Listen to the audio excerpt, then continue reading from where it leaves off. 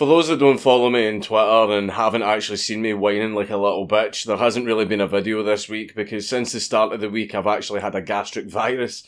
So since the start of the week I have been getting no sleep, puking everywhere and literally peeing out of my fucking arse. So I haven't really had it in me to make a proper video, so instead I'm just going to do a recap of a few things that have happened over the last little while that I probably should talk about, but I'm probably going to be doing it in a sort of a half-arsed manner.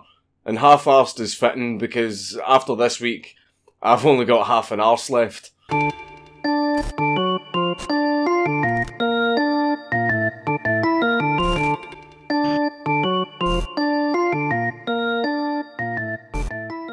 Roseanne Barr said that Valerie Janet looked like the Muslim Brotherhood and Planet of the Apes had a baby, and then she tried to blame it on Ambien. Oofed. Pretty edgy, but Roseanne has kind of been known in the past for bringing the edge.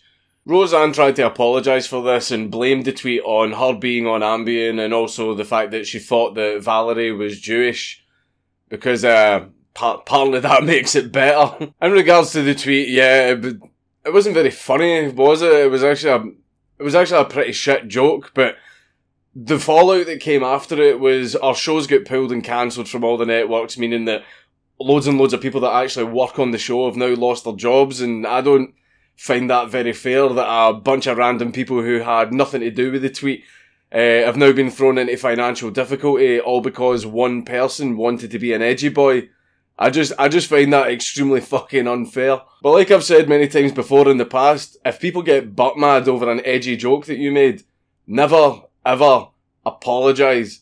All that does is put you exactly where they want you, and they will milk that for everything that it's fucking worth.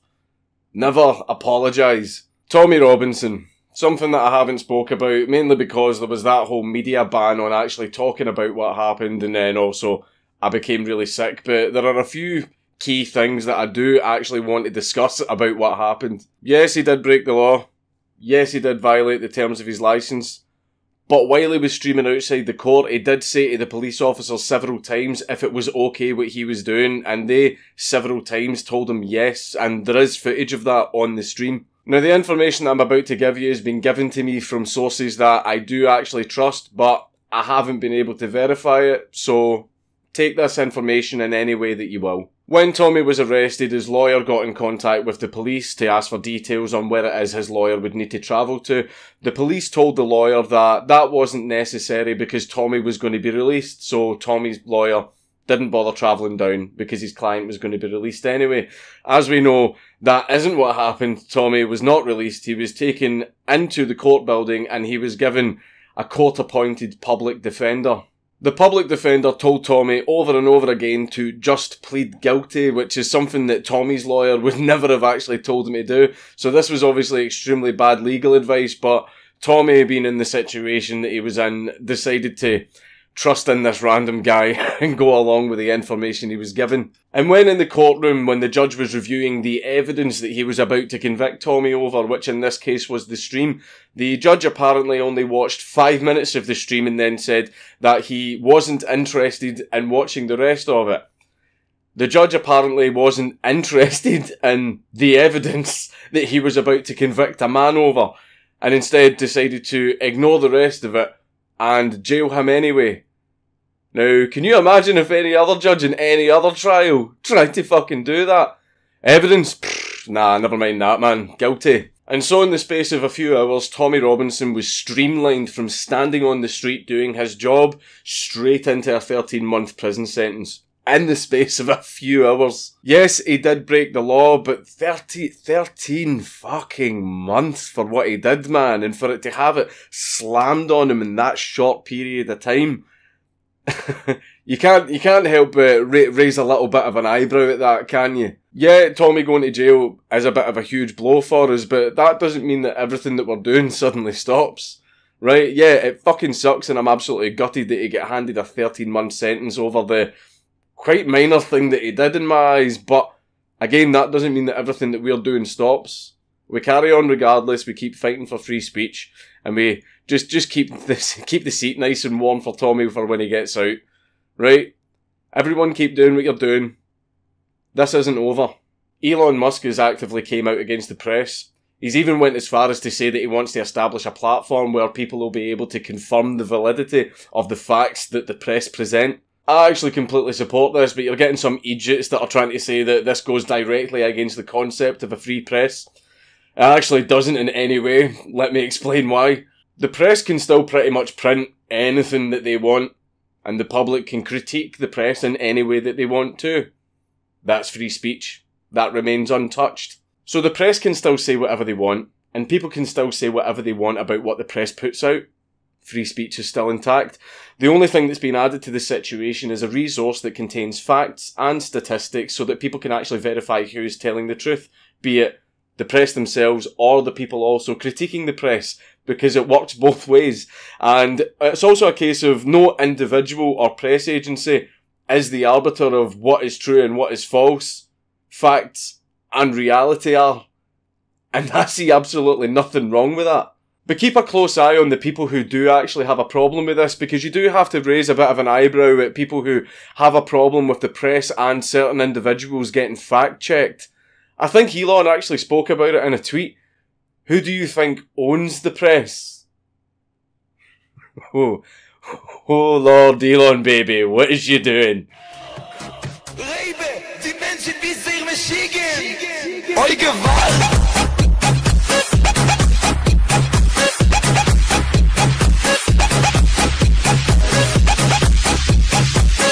Except he wasn't talking about Jews. He was talking about the elite who do have a lot of clout when it comes to the media. That whole anti-Semitism bullshit is just something that the elite use to pull out whenever their power gets called into question. Who said anything about Jews? Nobody mentioned anything about Jews. The media's head immediately fucking jumped to that conclusion themselves, so who's the real bigot here? But we can move on to that old free speech expression. You can't yell fire in a crowded movie theatre. Except in this case it's, you can't text-to-speech a bomb threat in a crowded college campus. C4 has been successfully activated. Bomb detonation countdown successfully started. Oh shit. Oh shit, dude.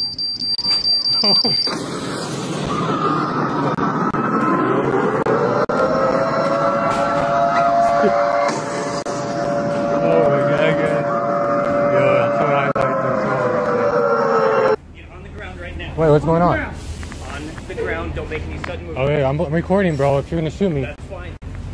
What are you doing, bro? Put the gun down. Put the gun down. Put your backpack down. What are you doing, bro? Hey, just listen to the officer. Put your hand behind your back, okay? I didn't do anything wrong, bro. One thing that I did consider doing at one point maybe was IRL live streams, but one thing that I absolutely would not do is activate text-to-fucking-speech during these live streams, because when you do that, all you are doing is giving the worst people on the internet the ability to say the worst things imaginable through essentially a fucking megaphone on your person and blast this shit to everyone around you and have everyone around you think it's you. The whole thing with not being able to yell fire in a crowded movie theatre is because it can cause people to panic, which can then make them stampede, people can get trampled, get seriously hurt or even killed. That's why that is a thing that you can't do under free speech, because it can place people in danger. Now, I know that Arabandi, this wasn't his intent, he wasn't actively trying to get people hurt, but unfortunately most speech laws come with a reckless clause. So, and that was the exact same case in my trial as well. The law I was charged under also had a reckless clause where you didn't actively try and get the outcome. Your intent wasn't to achieve this specific outcome, but this outcome happened anyway because of your own recklessness. So that might be what the cops actually get to nail him on. I do personally seriously hope that he does not go to prison over this. Like, yeah, he did fuck up, but it wasn't 100% his fault. He was just extremely stupid and careless, and there wasn't really any intent or malice on his end. So, I think it was just a stupid mistake, and I really do hope that he doesn't actually go to prison over this. Feminist Frequency did a fundraiser with a target of 35 grand. They must have something massive planned. I mean, they must have some big, huge plans, some big, huge upcoming projects. Because what kind of thing would require stacks so fat? I mean, they must have something huge coming up. So what is it that they could be doing with all of that money? Well, if they hit their target of 25 grand, they're going to open a Discord server. A free Discord server that costs nothing to open, and costs nothing to manage, and costs nothing to run. But apparently if you're a woman, it costs 25 fucking grand. Then if they get another 10k, and actually hit their 35k target, they are going to virtually visit a high school and talk to the students about feminism and pop culture. That's a fucking expensive Skype call, man. So 10 grand to make a Skype call, and 25 grand to open up a Discord server. All of which involve no cost whatsoever. I've got a Discord server with about 5,000 members, and it doesn't cost me a penny. Just a little bit of my sanity. In fact, I could probably make money from my Discord, because I'm fairly certain that Discord at this point would pay me to delete my Discord server, because we operate within the rules. We operate just within the rules.